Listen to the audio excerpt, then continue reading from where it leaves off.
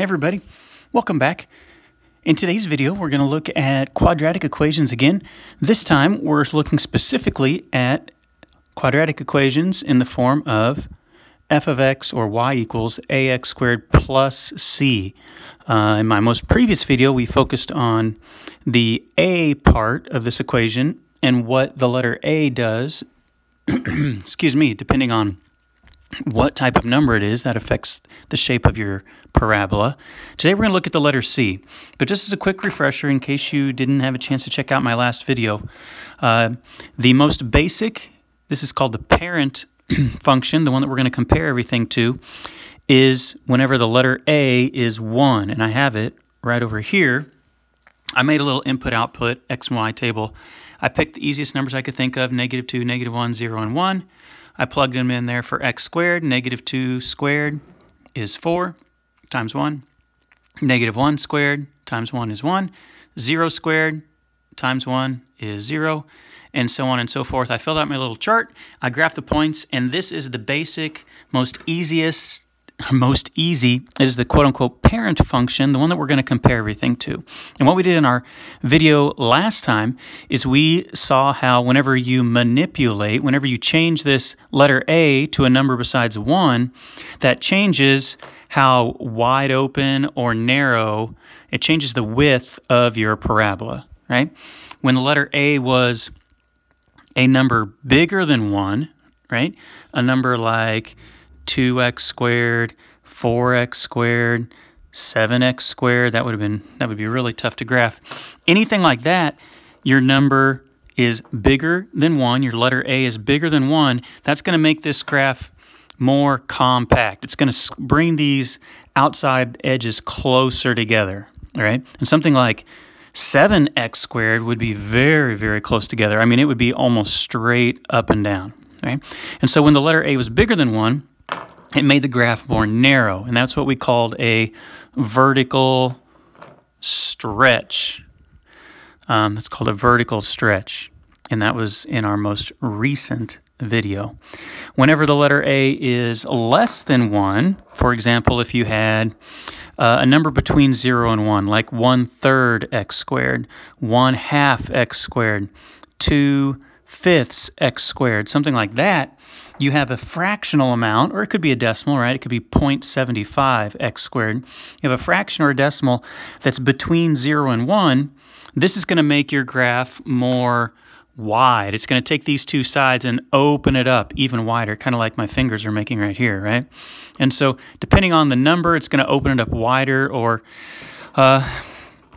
whatever the case may be. And this is called a vertical shrink because we're going to shrink that coefficient down to a number that's less than 1. And so when the number was bigger than 1, it brings it closer together and makes it more narrow. When the number is in between 0 and 1, it opens it up and makes it wider. If this was a negative number, it would take the whole thing and flip it upside down and make it a reflection of the original one. Right? That's a quick 2-3 minute overview of what we did the other day. So, long story short, whenever you change the letter A, you're changing the width or the narrowness of the graph, right? You're going to mess with how close together these sides are. Open it up or push it in together.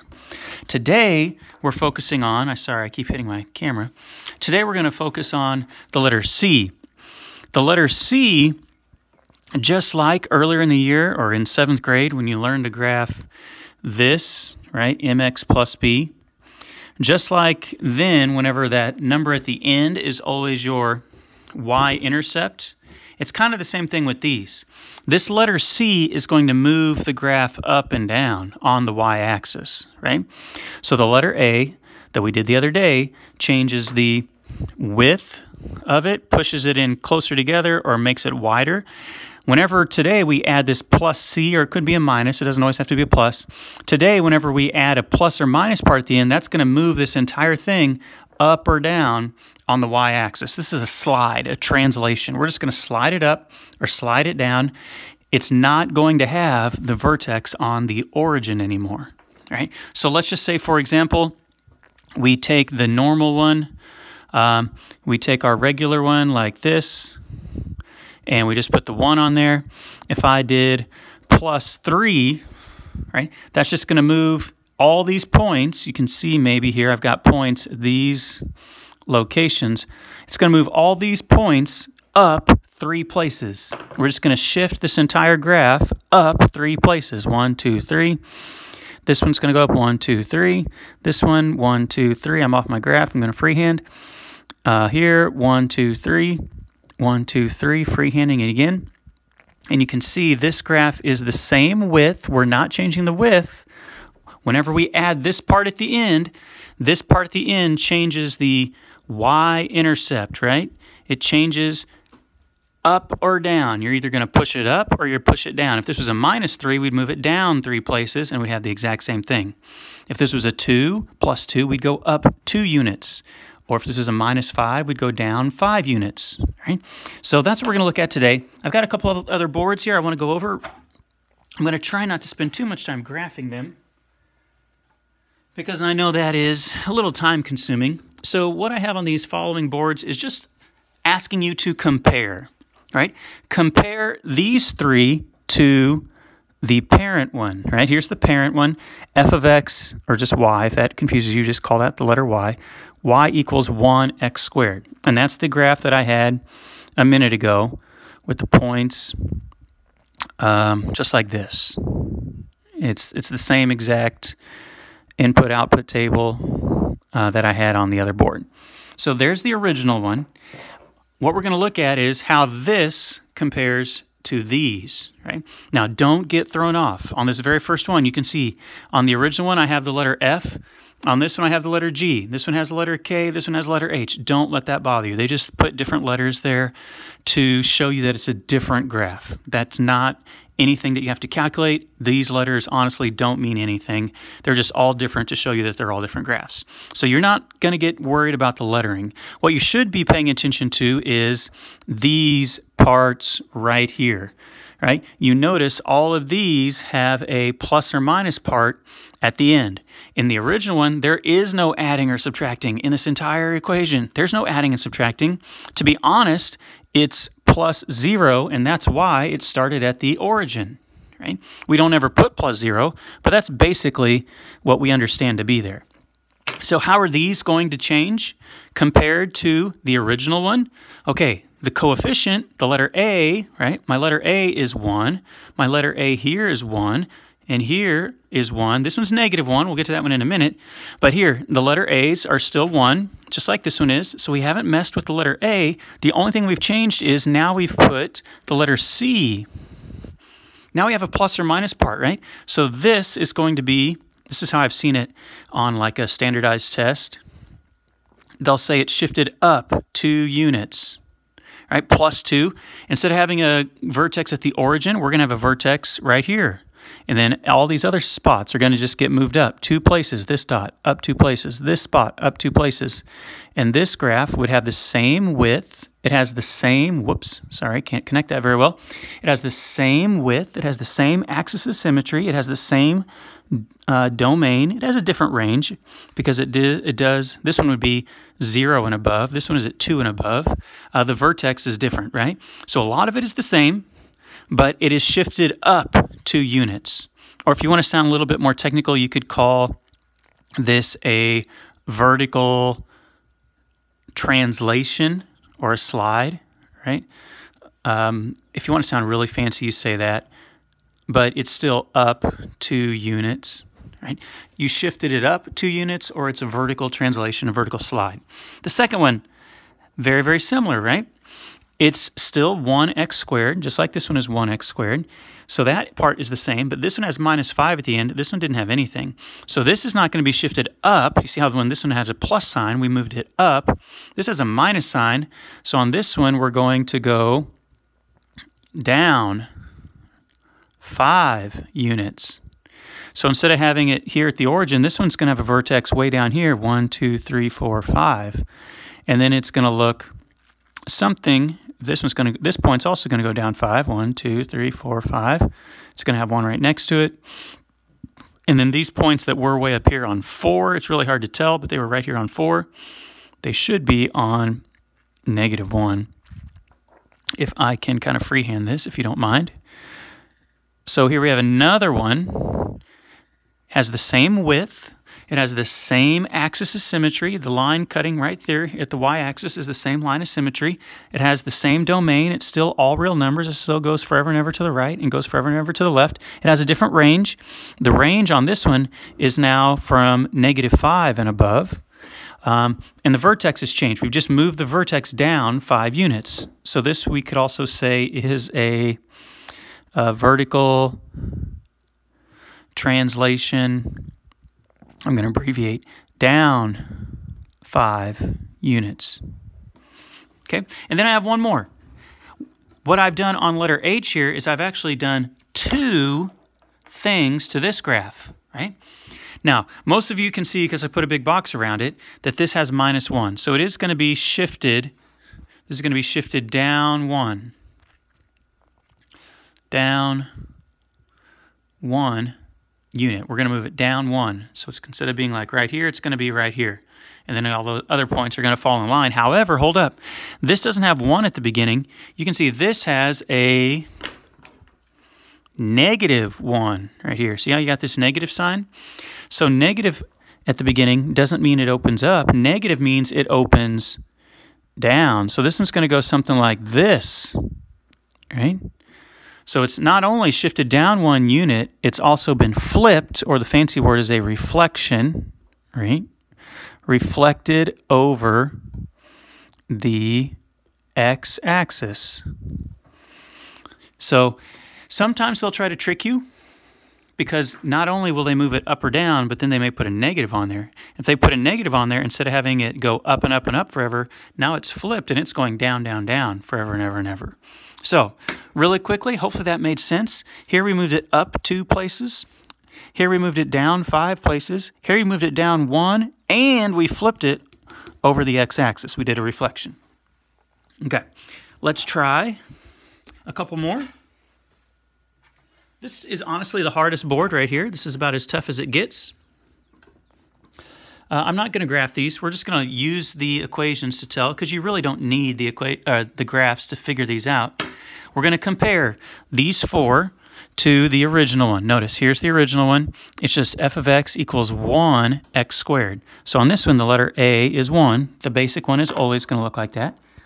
And now look at what we've done.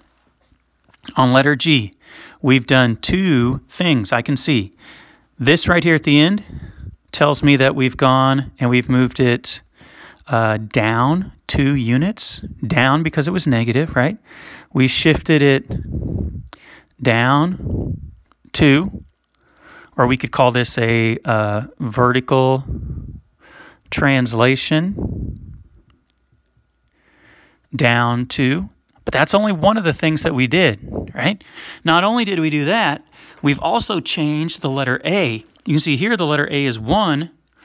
On this one, the letter A is 1/2. And so this in orange, this tells you that now we've not only moved it down, we've also messed with how wide or how narrow it is. And do you remember from the very first board, when this is a number less than 1, what does that do to the graph?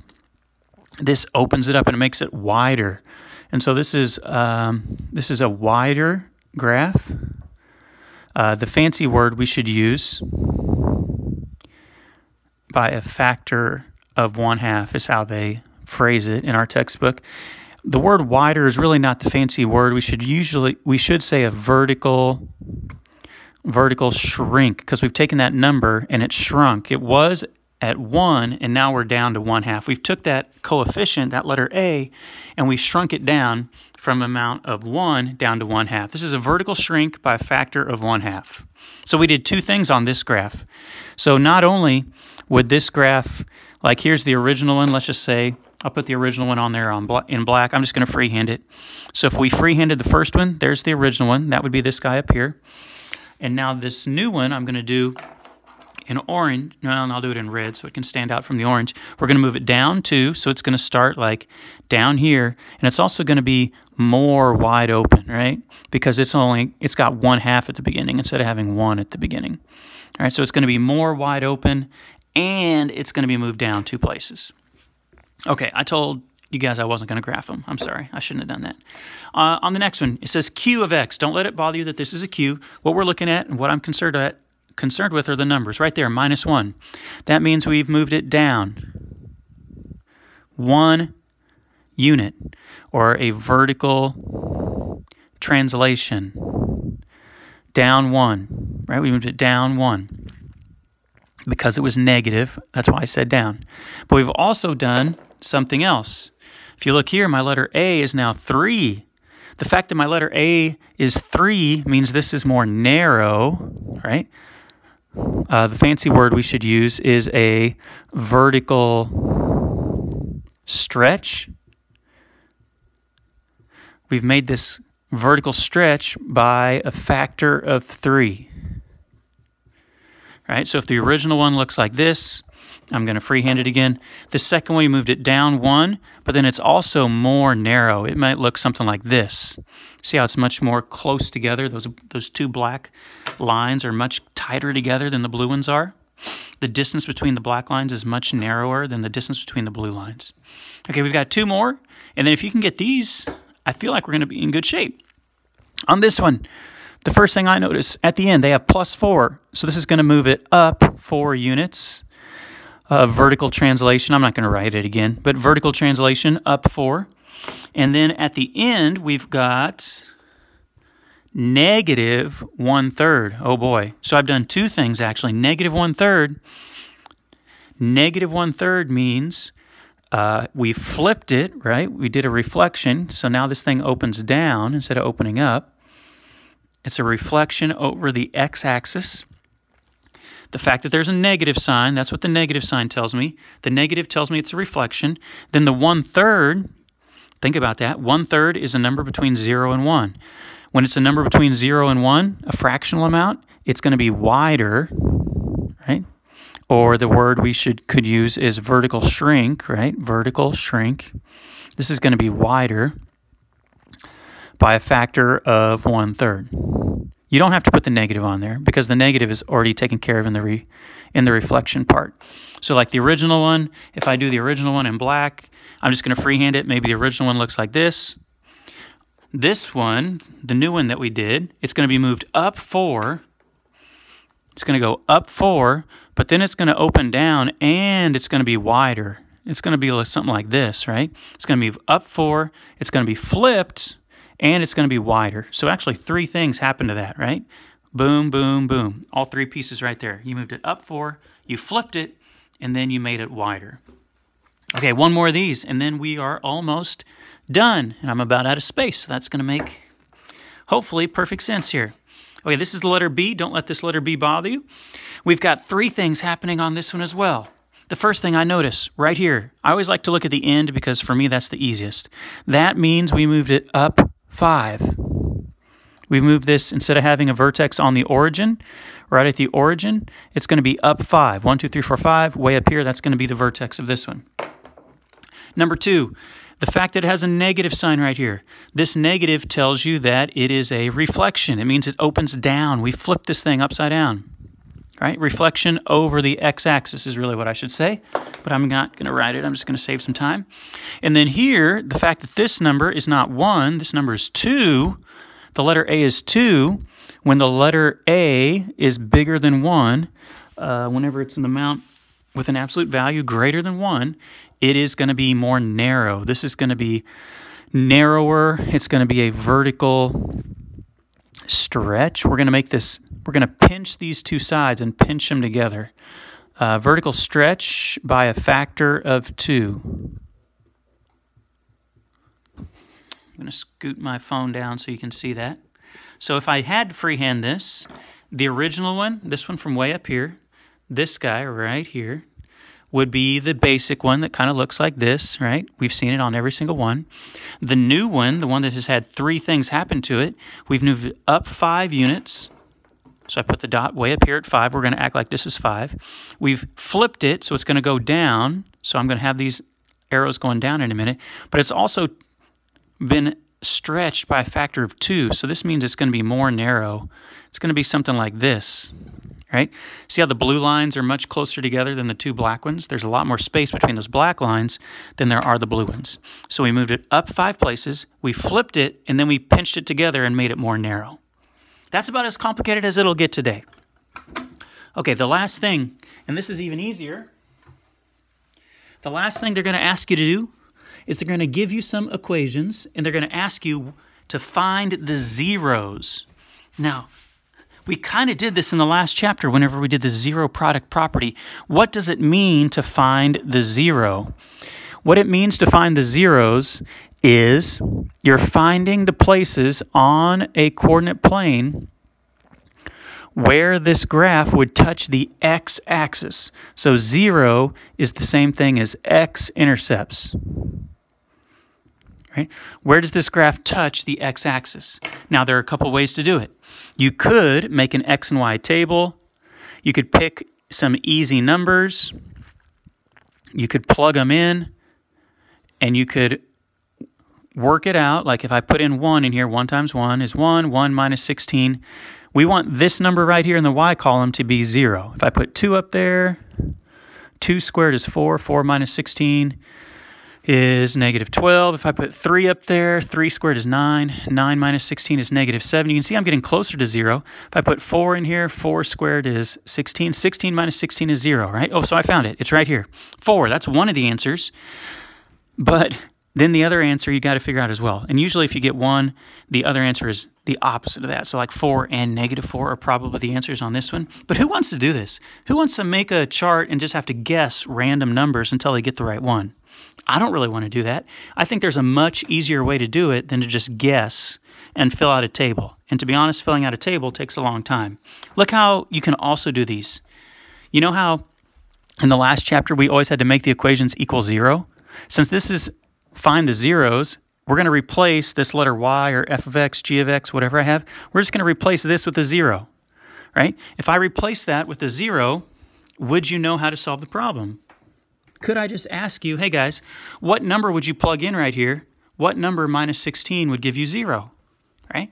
And if you don't know that in your head, you could do plus 16 on both sides, plus 16 on both sides, and you get this, 16 equals x squared. What number to the second power equals 16?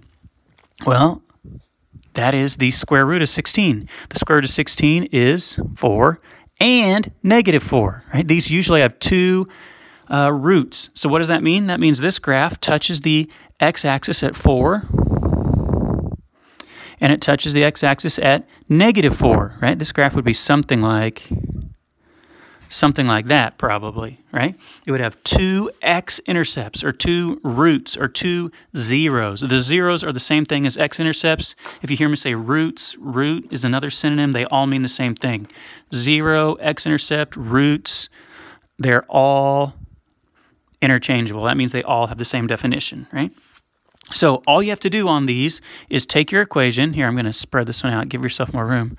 I'm going to put 0 in the spot of the letter y. Now, this is an easy one. We know this in our head. What number would we put right here to make it 81 minus 81, right? What number squared equals 81? That's got to be 9, right? 9 and negative 9, because negative 9 times negative 9 is also 81. If you're having a little more trouble, you know what? I need to clear out some space. This is way too sloppy for me. I'm sorry. If you're having some trouble, this isn't making sense. You're like, I have no idea what you're doing here, dude. Okay, rewrite the question. Replace the letter y, or the f of x, with a number 0.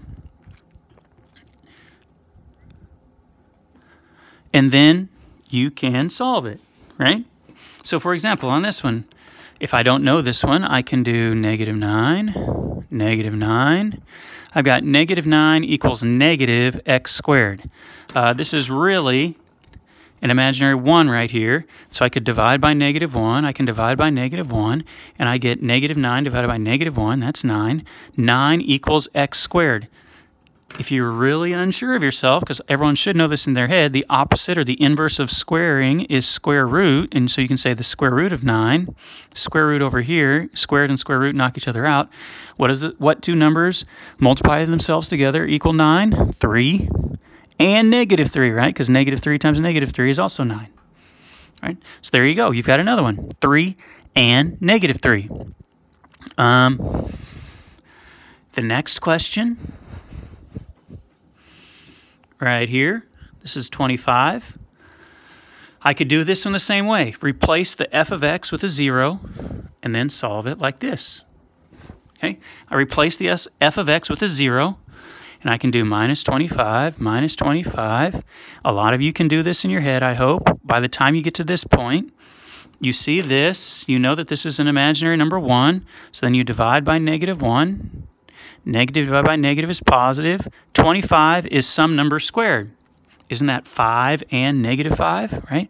So this graph would have x-intercepts at 5, way out here, and at negative 5. And it would probably go something like this.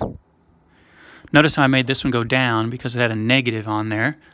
On the first one that I did, I had it go up because it was a positive, right? 2 more, and then we will be done. The last 2, this one is a little tougher because now you see you've got 2x squared and 3x squared. All these other ones just had 1x squared or negative 1. Don't let it bother you. You're still doing it the same way. If I'm going to do this question, I'm going to put a 0 in the spot of the f of x, and then I have this. Okay, how can I solve that? Okay, go back to what we did way back at the beginning of the year. Plus 32, and you get 32 equals 2x squared. And now you can divide everything by 2. 32 divided by 2 is 16, and so we get 16 equals some number squared. We know that should be 4 and negative 4, right? So this one would have x-intercepts at 4 and negative 4. The zeros are at 4 and negative 4, so this one would touch here and here. And then the very, very last one, the grand finale. In the place of the g of x, I'm just going to put a 0. Didn't really give myself a lot of room to do this one, but I'll make it work. Instead of minus 75, I'm going to do plus. And so that's going to give me 75 equals 3x squared. And I probably know in my head that 75 divided by 3 is the next step. 75 divided by 3 is 25. So what number squared is 25? 5 and negative 5, right? Negative 5 times negative 5 is 25. Positive 5 times positive 5 is 25. And so this one would also have intercepts at 5 and negative 5. So that's how you find the zeros. That's how you find the x-intercepts. That's how you find the roots. Thank you so much for watching. If you're in my Big Ideas math class, I'm going to post some questions on the website here in a second once this uploads. And hope you guys enjoyed it. I'll catch you all tomorrow. See ya.